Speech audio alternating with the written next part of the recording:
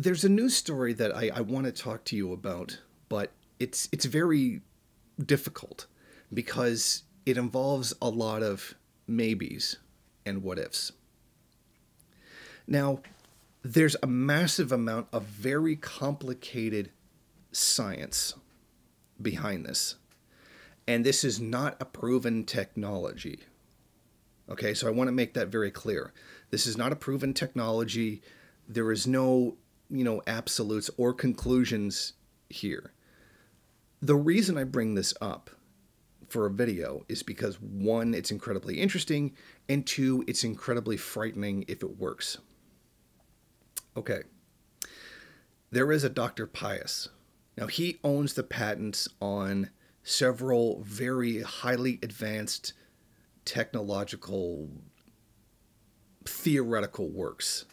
Let's just say he's got theories on how certain devices are going to accomplish certain things, including basically an anti-gravity device, what would essentially be what is commonly perceived to be an alien UFO and how that would work.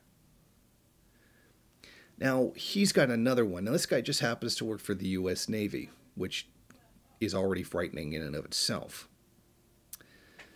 They are working on a device which, I admit, I do not understand the science behind it, could theoretically rewrite reality.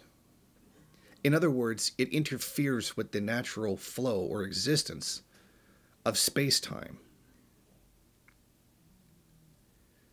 Now, space-time is a difficult thing to explain, and there are numerous videos on YouTube that could explain it far better than I ever could. Essentially, this device, if they ever get it to work, I'm going to stress that right now, this does not work. It is merely something that exists as a patent that is being worked on for the U.S. Navy, the U.S. government.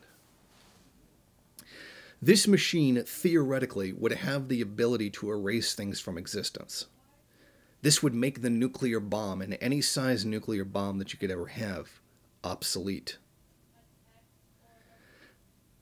This device, if harnessed to its full potential, could erase things from history, whole countries, even planets from existence.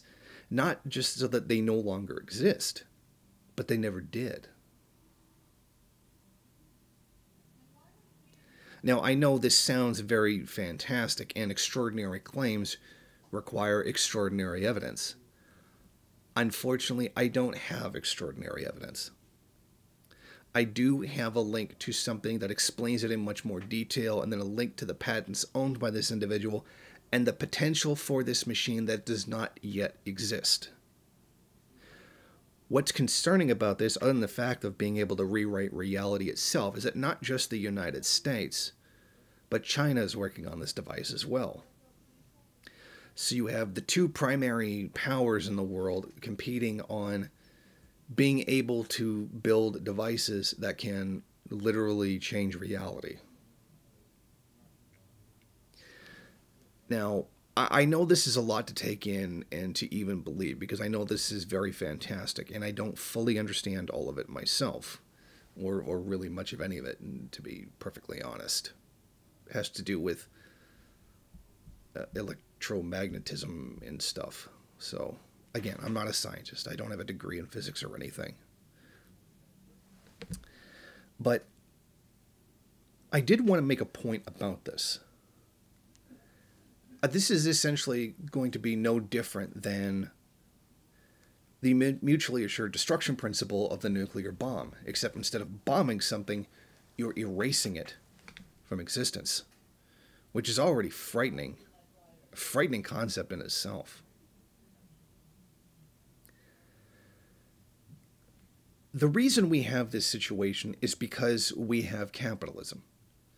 You have capitalist entities that are constantly competing with each other, because that's the very nature of capitalism, is competition. Certain groups of capitals will inevitably form some kind of a state to protect their mutual interests, that being copyright laws, patent laws, protecting private property rights, etc. And this, once it reaches a certain stage of monopoly, as theorized and proven by Vladimir Lenin, will then seek to expand beyond their own borders by force, and thus we have imperialism, in which international capitals are competing with each other using the state as a weapon. Now, this is no different with China as well. The capitals in China are competing with the capitals in the United States. And it's a case where if one gets the bomb and the other doesn't, you know what's going to happen. So this is really no different in that regard. And again, I do apologize for the vagueness of this video because the technology is so far beyond my understanding that I could not claim to get it. I understand this is rather fantastic, and I frankly don't expect you to really believe me, but I will provide as much information as I can. And again, the only reason I bring this up as a video is because it's incredibly interesting and also incredibly frightening. Because I think this is an example of the old expression, or to paraphrase, because I don't remember the exact expression, our technological advancement has outpaced our moral advancement. I think that would be the best way of putting it. So check out the stuff in the description. If any of that makes sense to you, let me know in the comment section below. Thank you for watching. If you like this program, then please head over to my Patreon page and set up a monthly donation. It's your donations that keep this program running. Also, if you would like, please rate, comment, subscribe, and share in various social media.